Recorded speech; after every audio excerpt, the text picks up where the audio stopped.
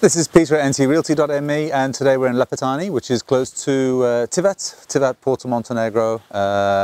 It's also got its own ferry service here, which takes you across to Lepetani.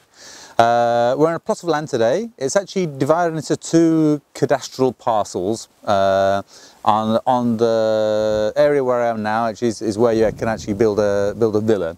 So it's suitable for somebody who wants a nice big plot of land. It's just short of 1,200 square meters of a plot. It's on the first line, so I'll take you down to the road and show you exactly where we are. And we're just planning for new kind of documents for the planning, just to see exactly what can be built here. So first instance is that it looks as though you can build a villa on 2 or 3 levels on the back part of this plot. There also exists, I don't know if you can see a little house down there, which is 55 square meters, so that can be turned into guest house, or maybe, I don't know, something else. So that's it. So let me just show you around the plot and show you the area. It's a little bit windy today, so I hope you can hear me okay.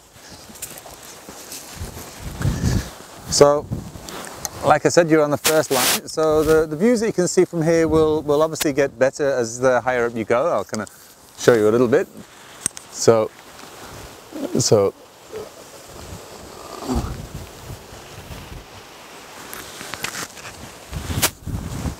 that'll kind of give you an idea for your first floor views. And just as I adjust my tripod here so I can walk around. There's the plot, so you can see quite distinctly where the plot goes to, where the wall is here, where you have this fencing, and you can see some more fencing there. So I'll take you down. The plots, as I say, you have the entrance straight onto the first line. Obviously you already have this house here. I think it's might even be a prefab house or something that's built here. Something you may want to replace, but you can certainly replace the existing size. And you can see us getting closer to the sea. So a nice big plot.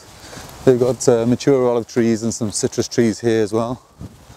And I'm just going to walk you straight down to the sea so you can see the area. So it's a little bit windy today, so hopefully you can hear okay. There's not too much interference.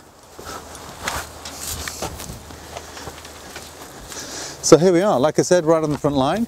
We've got maybe the smallest beach in Montenegro here, right in front. You have these puncas, kind of jetty areas. You can see all the way down there, I don't know if you can see the distance, let me try and zoom in a little bit, but you're looking over towards Risan. And then you have these great views here. There's the ferries going across. This is particularly beautiful, like the little church on the hillock here.